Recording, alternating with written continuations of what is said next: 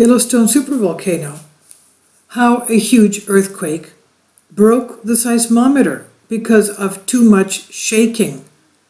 This is by Callum Cahor on Express UK.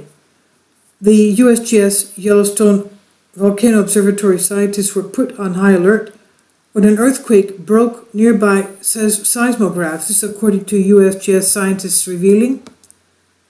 The Yellowstone volcano, as we know, sits between the US states of Wyoming, Montana, and Idaho, and inside the Yellowstone National Park. The caldera is under Yellowstone Lake. It's labeled, most of it is under Yellowstone Lake. It's labeled a supervolcano due to its capability to inflict disaster on a worldwide scale if another super eruption occurs. There have been less than super eruptions, one 70,000 years ago, and about 80 eruptions since then. And also, the head geologist at that time revealed that we're overdue by about 10,000 years. So, that's a little brief on Yellowstone Supervolcano. It's labeled a supervolcano due to the capacity to inflict such a disaster. Now, the last event of this kind has not occurred for more than 630,000 years, and a serious eruption at 70,000 years ago, which apparently makes it overdue. Now, the United States Geological Survey scientists were put on high alert in a year after the Yellowstone Volcano Observatory was set up. It was set up in 2001, believe it or not, just recently, after a BBC documentary on Yellowstone Supervolcano came out the year before, in the year 2000, and it urged the American government to set up an observatory right there at Yellowstone because they believed it was so dangerous, and if it erupted, it could cause such damage that they had to put an observatory there and monitor it as closely as possible.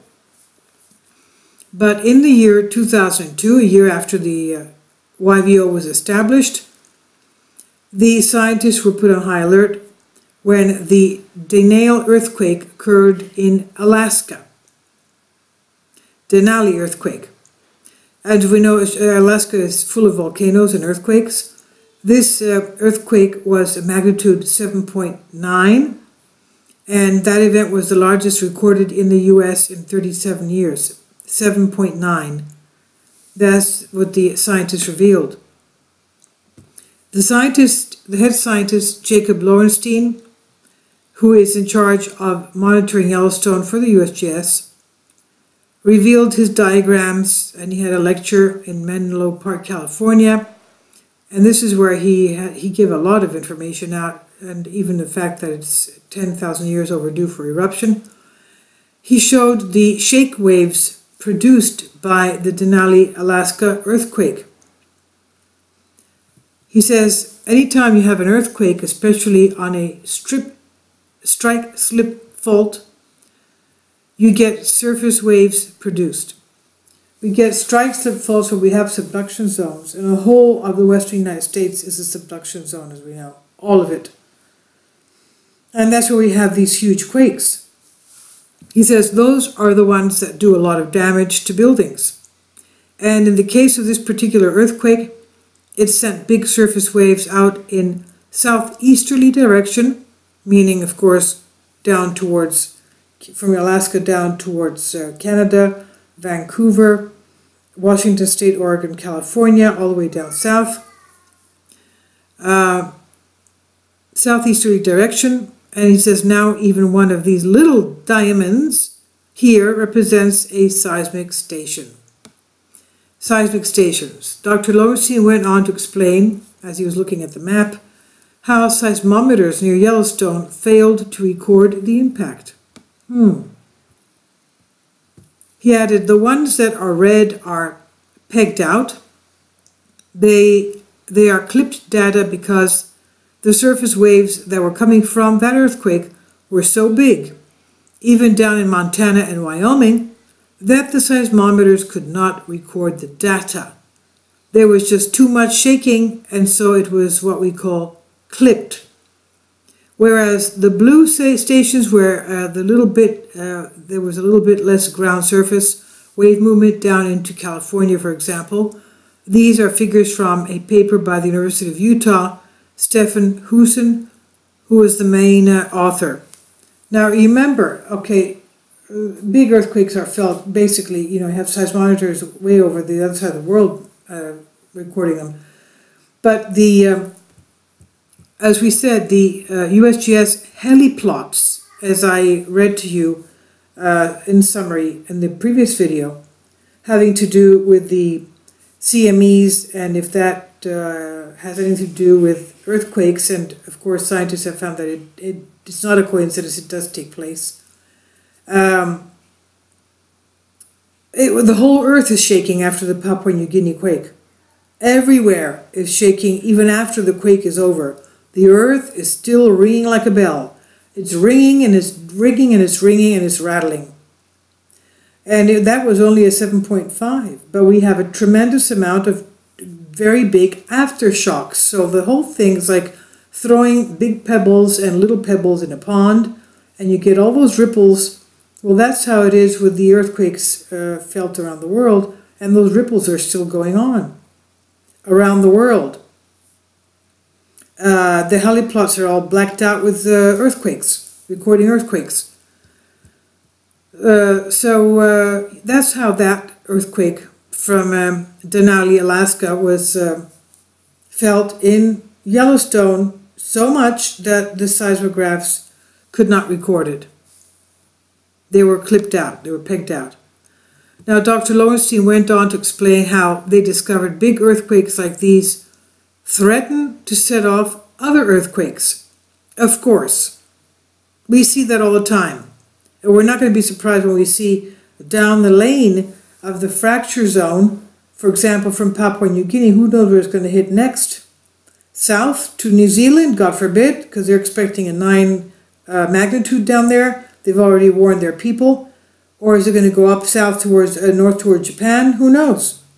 Or is it going to go across the Pacific to Hawaii? We don't know. It depends on the pressure on the blobs of the magma underneath the Earth's crust. So yeah, it affects, these earthquakes threaten to set off other earthquakes. And he continued, when the ground shaking got to Yellowstone, it set off small earthquakes. Magnitude 1s, 2s, and 3s. But they were felt. They were felt. They were felt. 1, 2, and 3. This is a remarkable example of something that wasn't known about until the early 90s. That is the phenomenon of triggered earthquakes. Of course, how could they not know this? It's just logical. Triggered earthquake. One earthquake triggers another earthquake.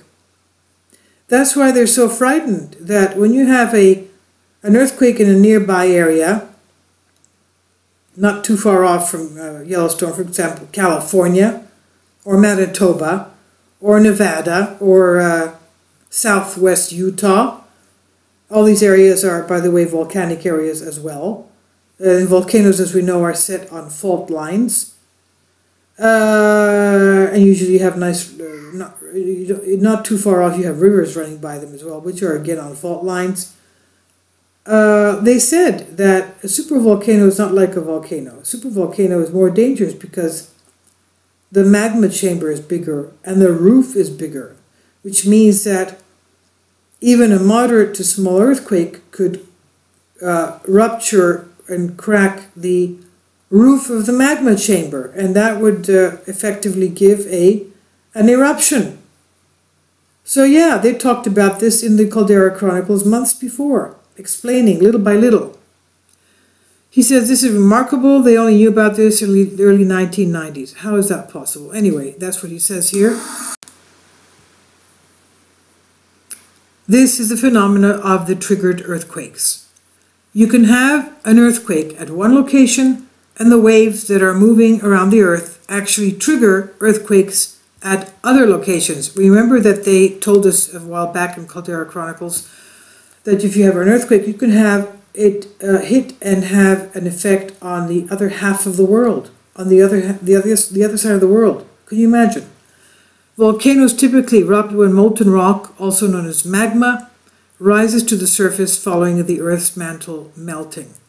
And it usually happens when the tectonic plates are pulling apart or where one plate is pushed down under another. This is a subduction zone we're talking about. But super eruptions have been known to happen following large regional earthquakes as they trigger unrest at the nearby volcano. And this is why scientists fear another big one, earthquake, could be enough to trigger a super eruption. God forbid. Now, we're not fear-mongering here. These are just reports from the geologists themselves, the people in charge of Yellowstone. And as we know, they're always very careful as to what they reveal. And they don't want to stress people out or create a fear-mongering type of an atmosphere. But they are careful, and I've noticed that they have sort of increased, for example, the amount of earthquakes that have taken place from the past eruption of 70,000 years ago.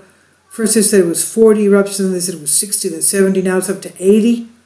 And then they say that we're expecting an eruption is 10,000 years overdue.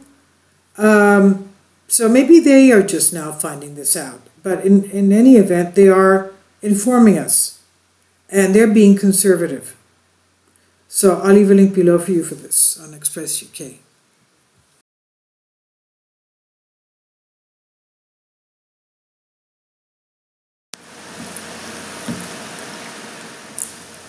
If you'd like to join me on my Patreon account, you will hear content not covered by mainstream media. These riveting stories will be based on my research, and I will state my opinions and give my personal insight on diverse and controversial subjects and world events not covered by mainstream media, and not supported by YouTube guidelines. So whatever I have on my Patreon, most of those will not be on my YouTube channel. Please consider becoming a member today. More of the most significant and important videos will be on my Patreon channel. Your support helps me to continue my research and keeps this YouTube channel alive. And we depend on your support, your generous charity, because we help economically challenged families here in Athens, Greece, in Kapota, and we also help the young generation with university tuition and the community around our church. Thank you.